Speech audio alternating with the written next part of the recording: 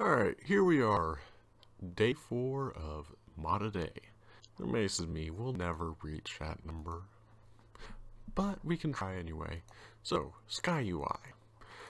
Today, we're going over the #1 UI mod you need for Skyrim.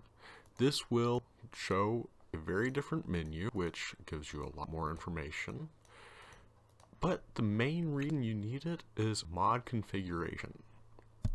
This is not the mod configuration menu that is built into the game.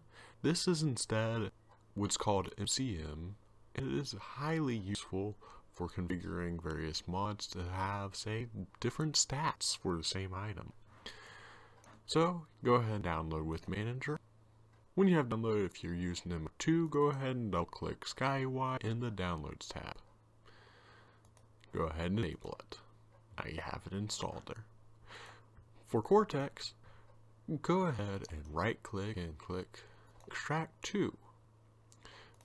Then go to Cortex, New from Folder, go to the mod, select Folder, OK.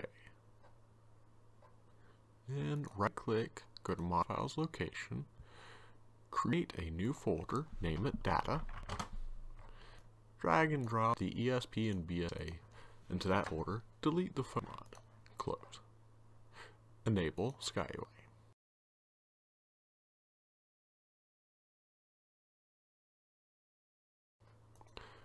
For Vortex, go to your mods, click the drop down beside Skyui and click Enabled. Go to Plugins and confirm that it is enabled.